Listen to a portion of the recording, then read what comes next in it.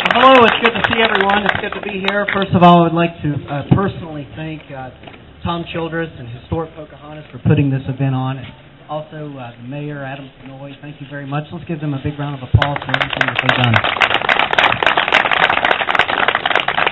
Well, my name is Will Moorfield. I am the candidate for House of Delegates here in Virginia. That is the 3rd District, Tazewell County, Buchanan County, Northern Russell County. To give you a little brief history on myself, I'm originally from Tazewell. I was raised by my grandparents, Jack and Betty Moorfield. Jack worked 35 years underground in the coal mine for Consolidated Coal Company. My grandmother passed away in 2003, and my grandfather passed away in 2006 from black lung disease. My freshman year of college, I attended King College in Bristol, Tennessee, and my grandmother passed away in 2003, and when she passed away, I transferred to college in Texas. And I'll never forget, I was walking across the campus, and it was about 110 degrees outside, and I was asking myself, well, what am I doing in Texas? And I ended up getting involved with the university, and rumors soon spread, well, that's the guy from southern West Virginia, because I always told them I was from southwest Virginia.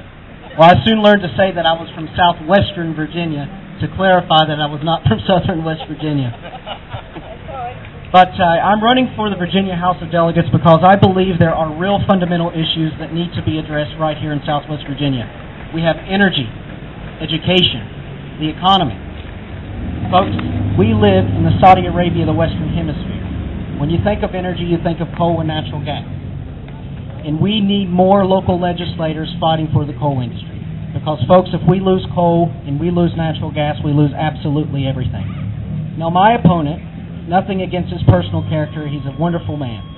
But the fact is, we need more local legislators voicing their opposition to this federal legislation.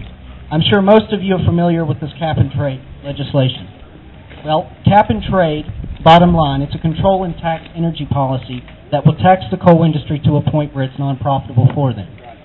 Now, my opposition and members of Congress that have supported this bill will say that this is a necessary piece of legislation to prevent the EPA from controlling our industry. Well, folks, as state legislators, we have one priority, and that is to tell the federal government to stay out of our business. I can promise you this, that if this cap-and-trade bill passes the House, the U.S. Senate in any form, 15 seconds, it will kill the coal industry. But, folks, bottom line, we have got to stop electing parties in this country. I think that is what's got us in the situation that we're in.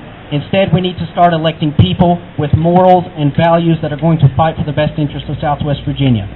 Let me tell you something about me. There's no gray area. I'm a straight shooter. When I tell you something, I'll keep you my word, give you my word, and I'll follow through. Thank you very much.